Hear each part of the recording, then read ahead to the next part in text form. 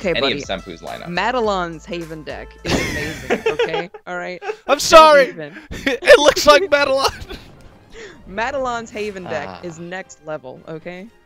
All right, that's fair. That's fair. You know, I'm liking Haven a lot more these days. I'm just saying, Sempu's bringing triple aggro lineup. You know, he's got Burn Rune for the first game. He's got control, or not control, but combo force for the second game. And those are generally pretty good against Haven, so we'll see. That'll kind of be like the tiebreaker for me. Like, they look pretty even except for that Haven deck. Yeah, I'm gonna be on the same boat with you, honestly. I can't disagree with that. But I believe in Madalan, okay? It's got some interesting stuff in that Haven deck, but that's not gonna matter till next game, so.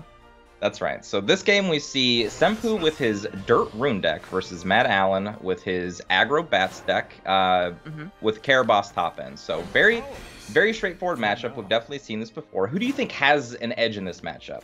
Envy, like, have you played this matchup It's honestly kind of hard to say. Like, Blood doesn't really use Vengeance in this deck. I don't think there is a single card, except maybe Dark General if you teched it in, that cares about Vengeance. So, you know, giving Burn Rune the freedom to just go at you and do whatever they want kind of turns off Blood Wolf and Razor Claw in a sense. So it'll be interesting to see what happens here, I think. Absolutely. And I think that with the new expansion, actually, the new card, Starseer's Telescope, that got added to Dirt Rune, basically just makes the deck function so much more smoothly. It's a one play point amulet that has Earthright. If you have something already in play, another amulet, then it will pop that amulet, you will draw a card and get your play point back, so it keeps your tempo going. It also gets you closer to your Wizardess Vases, it gets you closer to more Burn, and Sempu's actually going really aggressive. He's playing 3 Demonic Strikes in his deck. 3. So he's definitely looking to, just chose to end the game. Not even to kill Yorius with that Halo Golem. He just actually goes face with it, takes the damage, and says, I don't care. I'm going to put you at 12 and pass. That's right. I'm the aggro player here, not you. Deal with it. This is perfect. So we're going to see Vanya evolve here. And just, I imagine, just straight aggression here after trading. Blood doesn't really do much outside of just trying to go face as much as possible. So Sempu's idea is, realistically, can I end the game before this Blood player can finish me off? Yeah, I mean, both players are basically, you know, can I end the game before they end the game right now? Right. Excellent draw, though. Halo Golem's going to be great here. Perfect. And can evolve that and stick around after killing a Vanya if he so chooses. Can clear the board, too, and not take any damage from Urias with that Halo Golem if he's feeling like he needs to be a little bit more defensive now. But it's going to be hard to be defensive now. He kind of just went all in on the early turns, so being defensive now is going to be a little hard, especially with that Demonic Strike in hand. So we'll see what Sempu decides to do here. He's got a few choices. He did kind of commit, but I don't know. He's not going to go for it. He might evolve Magic Illusionist into Vanya here. You're done for. Make sure that bats can't do any extra damage, which we know would be dismal for Sempu if he didn't kill that Vanya with another Vanya and summon Bloodkin in hand for Madalan. Ooh, and unfortunate for him, the Cauldron popped off the Magic Illusionist, but he drew Dance of Death, which is not something he can cast this turn, so he just floats 2 play points there. Not what you want to be doing in these very decidedly aggro matchups. Just not using your play points means you're probably not dealing as much damage as your opponent or putting as much board presence in play as your opponent. So definitely going to be a difficult game from here for Sempu. Exactly. And Madalan's actually going to choose to clear out this Illusionist, which I love so much. You can actually trick it right there, summon itself to do an extra damage with Urias anyway, but I love that he's getting rid of it. It's getting rid of so many options for Sempu. This might actually close the game completely.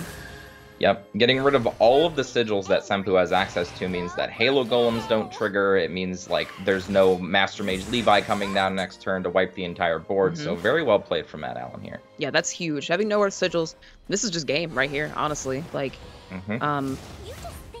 Demonic Strike and Halo Golem a little less so because you can evolve it, but Demonic Strike itself is very, very play point inefficient. Wow. He's still going face again. He's committed. He's committed.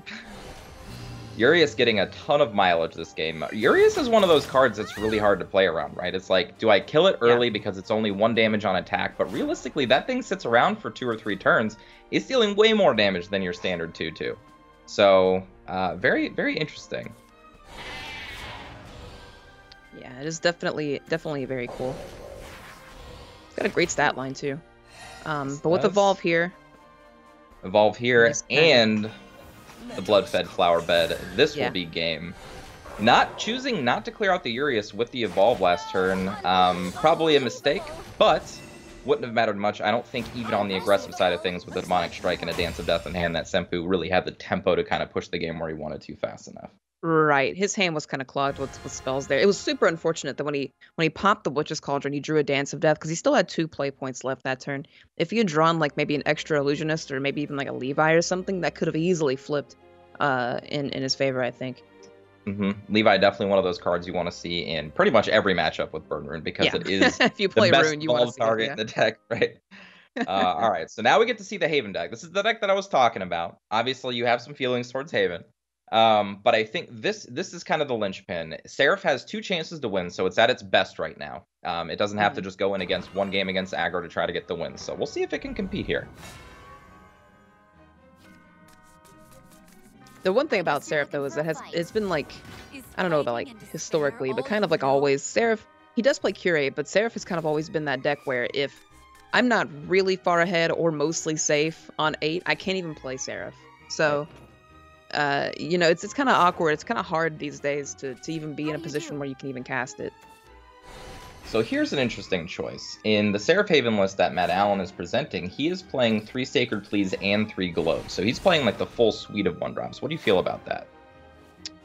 I mean, he wants to find Seraph, and I think that's great. Another great thing in his deck is it's not going to matter too much against this, but it might matter in the Forest matchup is Star Torrents, which is a great new card.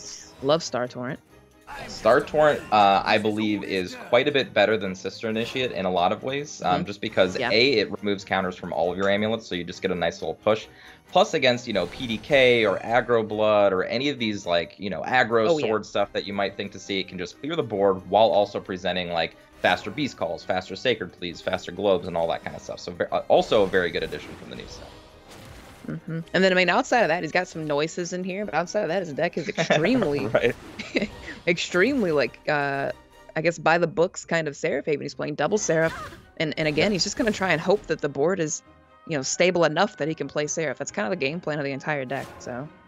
Did get an early Beast Call, so we'll have a little bit of tempo here next turn, which is always good. Nisha or Noise? Noise. I don't really know how much mileage you can get out of that card against Rune specifically because all of their damaging spells generally deal 3 anyway. So kind of a hard card to play. Ooh, I like that a lot. You killed the Levi too. Very nice play. That. Right before the Evo turn. And actually, yeah, that kind of like mitigated quite a bit of damage that Sempu could have done. So, yeah, very good play. Okay. Sempu deciding to clear board to make sure that Madalan has to answer this next turn. Can't just do some random card drawing things. Right, exactly.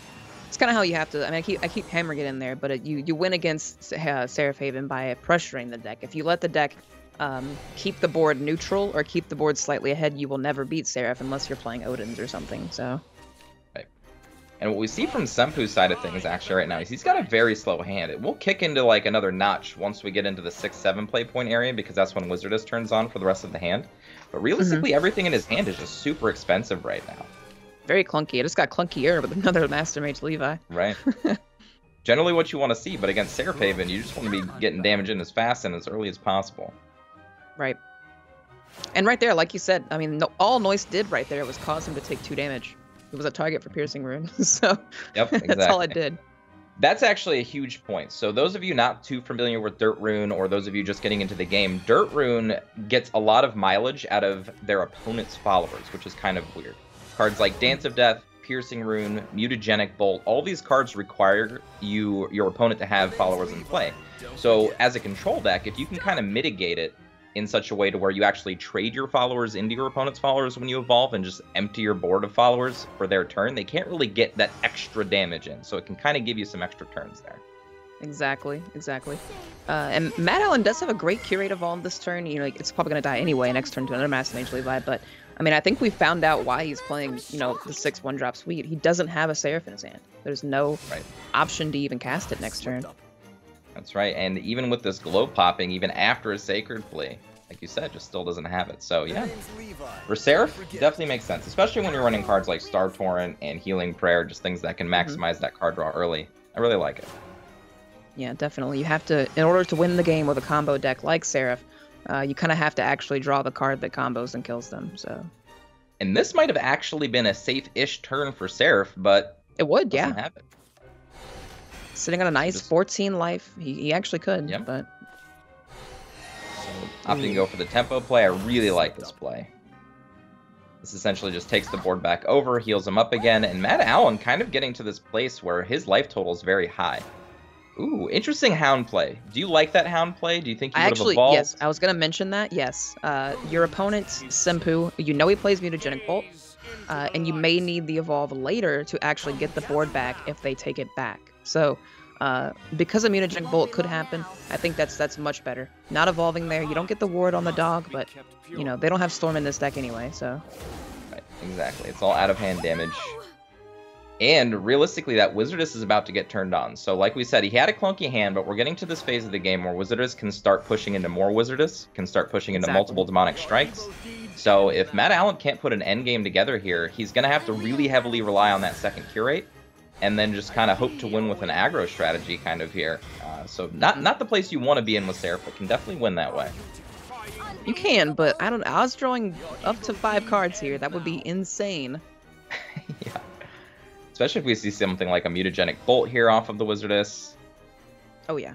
It's already casting Demonic Strike for 1. Here we go. Draws 3. Ooh, no spells. This kind of makes it an awkward turn. Yes. Yeah, finding Levi is pretty good here.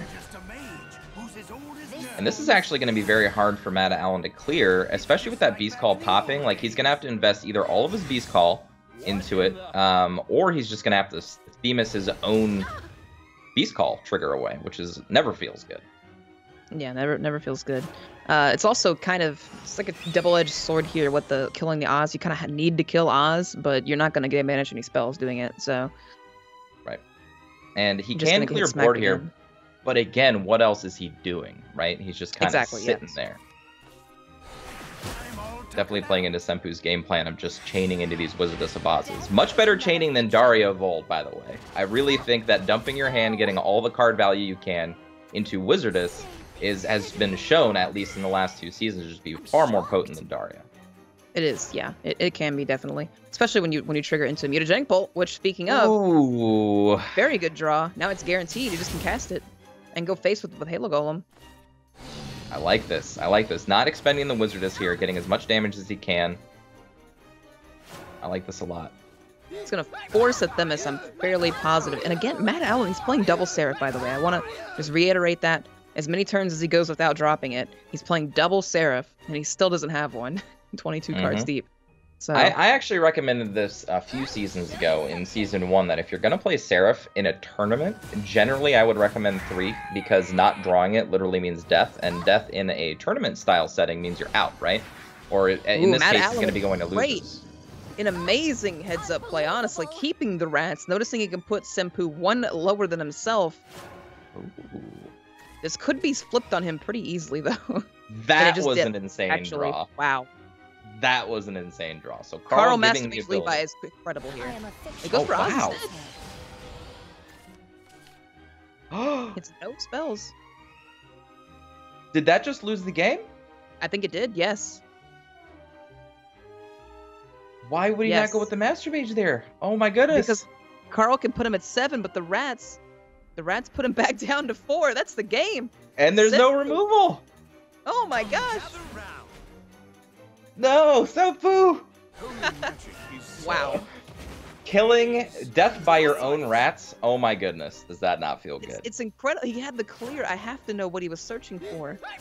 Maybe he was searching for a 3-damage spell to put Madalan. If he had a spell, no, a 3-damage spell wouldn't be enough. It'd have to be a 4-damage spell. Yeah, he'd have to get two active spells off of that. So just like that, Madalan. Wow. Taking it. Sempu. The definition of double-edged sword. I thought you guys told me there was no sword in this tournament. Oz has the biggest sword in all of Shadowverse. Okay, yeah, Oz so holds let's just a giant sword. Yeah. So, yeah. That's true. Yeah. Actually, you got to see the sword firsthand at PAX. Yeah, I got to hold it. I got to, cut down some carrots with it. It